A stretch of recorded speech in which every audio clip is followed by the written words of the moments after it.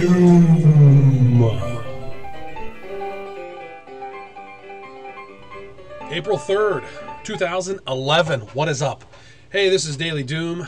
No Doom today because this is number 9, our 9th episode. Every third episode we throw a little positive spin on things and keep our heads out of the doom every now and again, right?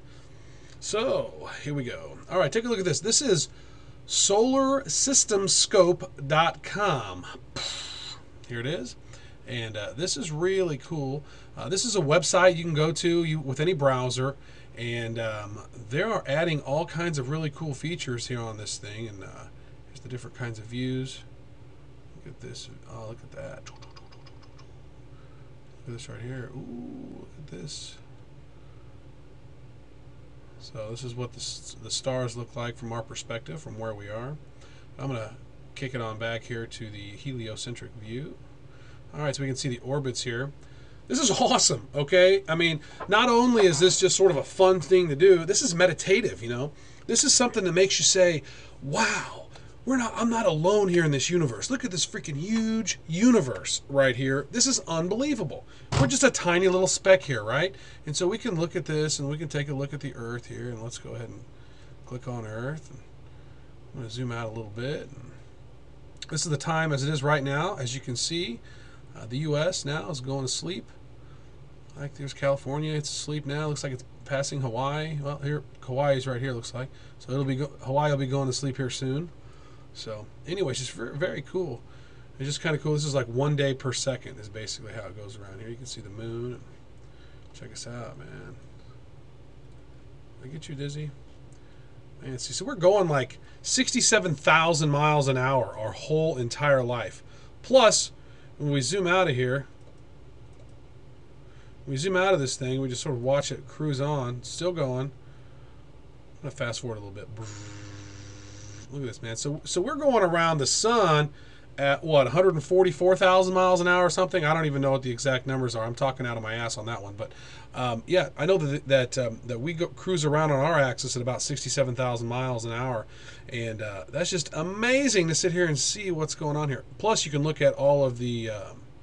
I like looking at the constellations. I'm going to look back at the constellations again because that's just really cool.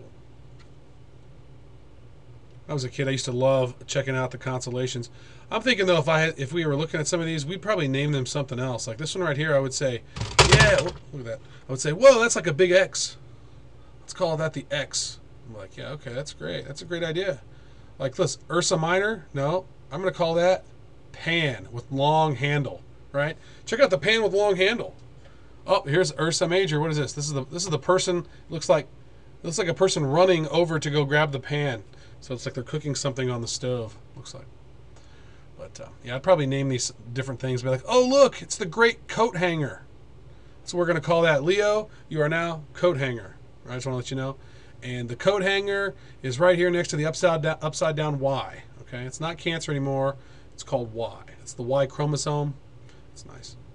All right, yeah. So this right here is like a W. That's kind of nice. Sitting on top of a J, or it's a field goal post. Yeah, that's a field goal post. That's what I'll call that one from now on.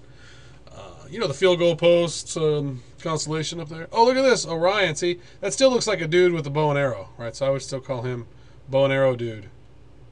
Orion. That's closer now. You know, that's five letters. That's good. Anyway, so this is a pretty sweet app. On your desktop, you can play with it with freaking any desktop that you want. Look at that. That's just pretty cool, sort of.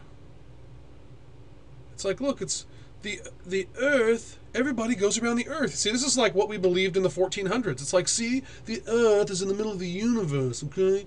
And what happens is, see, the sun and its little measly self, it rotates around us. See?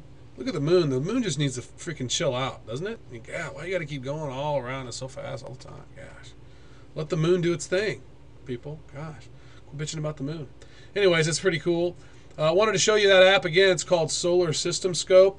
It's all part of this whole thing, you know. We're connected to all of this. We're star stuff. That's what's so interesting. If you pay attention to Carl Sagan and his whole Cosmos, video series that they put together in the 80s, it's just amazing. We are truly stardust. We were built from the star core of a supernova. right? That exploded. The star exploded, baboosh.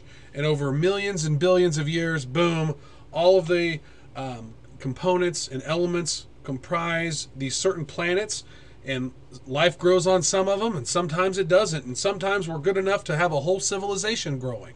And you know what? Sometimes we're good enough to have, wow, we can drive cars, and we can fly airplanes, and we can talk on cell phones and communicate and make videos, and we can use the internet and do all this stuff. But are we going to destroy ourselves, or are we going to evolve? Life, look at this, because this is life. This is it. This is what it all is. I mean, look how everything goes around and works so perfectly. And when we click around and we see all the other stars from all the other, constellations, this is what we always see. All these other stars inside of our, intermediate galaxy for the most part. A lot of them are. Some of them are not, but, it's just amazing to see what's going on through all of this. It's just unbelievable. So, you are just a speck, okay? We're all just tiny specks, but we all make up this whole huge crazy thing, this thing called universe, which there might be more than just this one, right? Who knows?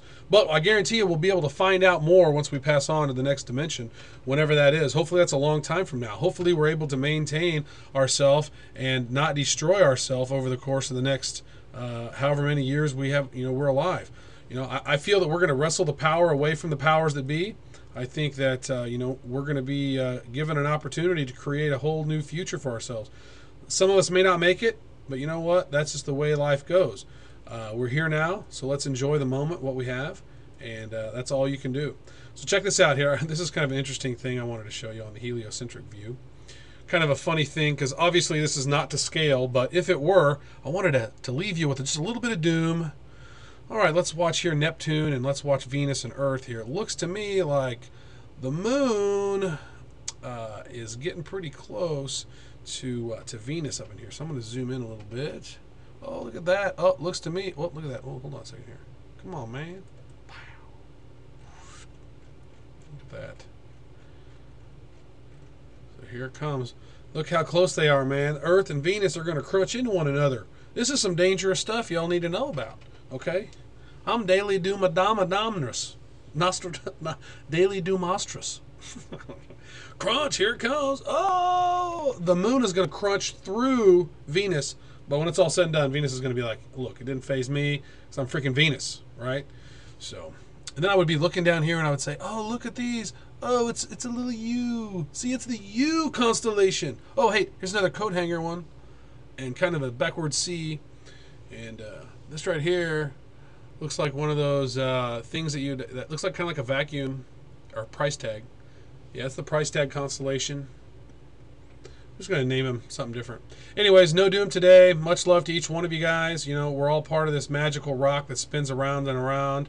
And we have this other rock, and we float around these other rocks. And, we're just all cosmic dust, man. And so that's badass to me. We're lucky to be here, so let's enjoy it. It sucks that there's people who want to corrupt this system and give our time here on this planet, make it short. We're going to be polluted with freaking nuclear, biohazardous waste, and all kinds of other crazy stuff, radiation flowing on us, and all kinds of madness. But I'll tell you what, I think it's a wondrous universe that we live in, and I'm enjoying it. So have love in your heart, peace, and we'll catch you next time.